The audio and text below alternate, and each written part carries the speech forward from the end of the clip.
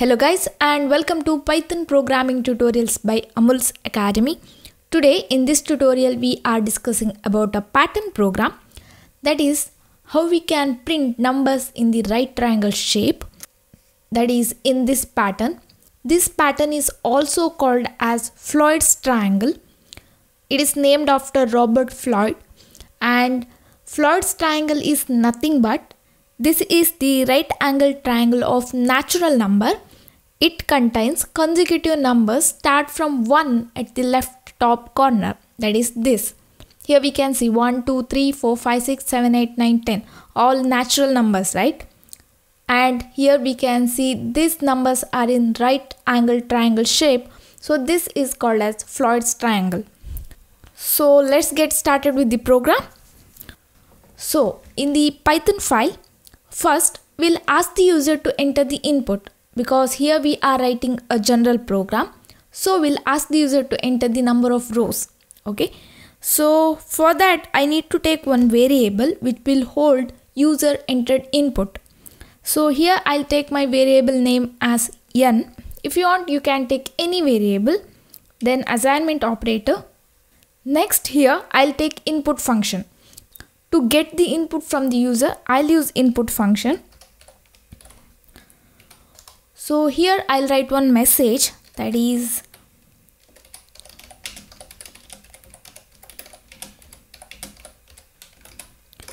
enter the number of rows. This message will display on the output screen. Okay. So here this input function will take input as the string value. By default, this input function will take input as string value. That's nothing but, now if I enter the number of rows as 4, it will treat that as the string value.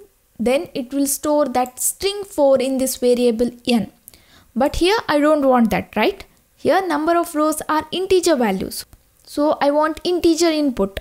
That's why here I'll use int function, which will convert the string input to integer input. Alright. Next, here we can see we want to print these numbers in different row and column, right? So if you see here, this is the row, right? And these are the columns. So I want to print numbers in the different row and column. For this we are using nested for loop. That is nothing but for loop within the for loop. And here first we'll write the for loop for row. Inside that we'll write the for loop for column. That's because here we want output like this. Okay, so these are the rows. Okay, so these are the row, and here we can see first row, second row, third row and fourth row. Okay, this is the output for 4 rows. And here I'll start the index from 1. So here this is first row, second row, third row, fourth row. Okay, so these are the columns. Okay, this is first, second column, third column and fourth column. And here we'll write the numbers in this way. First we'll check for row 1 and column 1. Okay, after printing this number we'll go to the row 2 and we'll check for column 1. Next we'll check for column 2. Okay, after that we'll go to the row 3 and we'll check for column 1, column 2, column 3. After that we'll check for row 4. In that first we'll check column 1, column 2, column 3. That is here first we'll check for row 4, column 1, next row 4, column 2, row 4, column 3, next row 4, column 4. So here first we'll write the for loop for row. Inside that we'll write the for loop for column. Okay, so what we have to do? First we have to write the for loop for row. So I'll take for. Okay, here I need to take one variable and I'll take my variable name as row. If you want, you can take any other variable in followed by range function.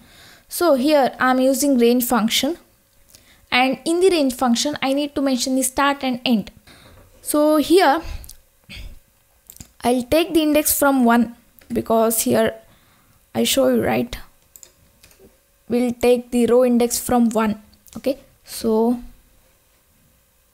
I need row as 1 to n plus 1. Why? Because here n contains the number of rows which is entered by the user, right? If you enter number of rows as 4, then that 4 will be stored here. So range will be from 1 to 4 plus 1, that is 1 to 5. So it will give output as 1, 2, 3, 4. Okay. So it will give 4 rows. Here n plus 1 is excluded, right? So it will give range as 1 to n. Inside this we need to take the another for loop. It is for column, and here I'll take the variable name as col. It is the short form for column. If you want, you can change the variable name in, and here also I'll use range function, and here also I need to mention the start and end value. So how many columns we want in our output? Okay, so here at first row I want 1 column, okay, and second row I want 2 column. Here we can see, and third row we want 3 column. Okay, at fourth row I want 4 column, right? When row is equal to 1, I want 1 column. When row is 2, I want 2 column. When row is 3, I want 3 column. When row is 4, I want 4 column. So what I'll do is, I want range from 1 to row plus 1. That is, I want number of columns as equal to the number of rows, right? At row 1, I want 1 column. At row 2, I want 2 column. At row 3, I want 3 column. At row 4, I want 4 column. So I'll mention the range as 1 to row plus 1. Here the index will start from 1, and here row plus 1 is excluded. So it will give range as 1 to row. For example, row value is 1. Okay. So if the row value is 1, control comes here. So range will be from 1 to row plus 1. So 1 to 2. So it will give output as 1. So when row is 1, we'll get 1 column. Okay, that's why we need to mention the range like this. Inside this, okay, so here I'll use print function. But what you want to print, right? I want to print numbers from 1. So for that, what I'll do is, I'll take another variable and I'll initialize this with 1. So I'll take one variable called num and I'll initialize that with 1. So now here in the print, I'll print that value of num. So now num value is 1, so it will print 1 here. Next, end is equal to empty string. To print remaining numbers, that is 2, 3, 4, 5, 6, 7, 8, 9, 10, what I'll do is I'll increment the num value by 1. So num is equal to num plus 1. Every time num will be incremented by 1, so it will print 2, 3, 4, 5, 6, 7, 8, 9, 10 like that numbers. Okay. So here in the print function I use end, because in the print function by default end value will be /n, but here we don't want that. That is, after printing 1 here, control goes to the next line. So if I didn't mention end here, it will print numbers in the single column. I don't want that. Okay, so here I change the end value to empty string. That is, so here as I take num value is 1, it will print 1 here. Okay, next here it will print 2, 3, 4, 5, 6, 7, 8, 9, 10. Because each time num value will be incremented by 1, so it will print consecutive numbers. And here after printing 2, I want the next number 3 immediately after that, right? I don't want this number in the next line. That's why here I change the end value to empty string. Okay.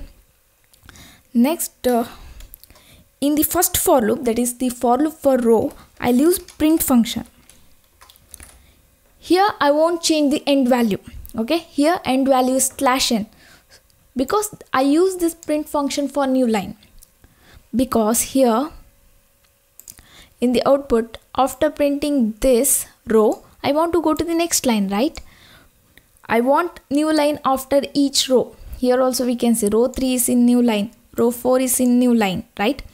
To get that new line after each row, I use this print function, and I use this print function in the first for loop, that is because this for loop is to print numbers in the row. After printing row 1, it will execute this print function, so control goes to the next line. For the next row, numbers will be print in the new line. Okay, that's why here we use the print function. This is for new line. Okay, so now we are done with our code. So we need to save this and run this. Okay, so a message is displayed on the output screen, that is enter the number of rows. So I'll enter number of rows as 4. So here we can see 1, 2, 3, 4, 5, 6, 7, 8, 9, 10. So if you want to get clear output, because here all numbers are together, right?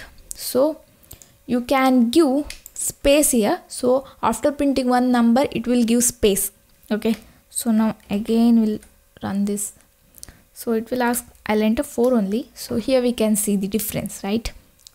Okay, now I'll enter my number of rows as 6. Okay, so here we can see the output, and here you may ask, some numbers are not in the same column, right? So here you can say 3, 5, 8. Okay, but 12 and 17 are here.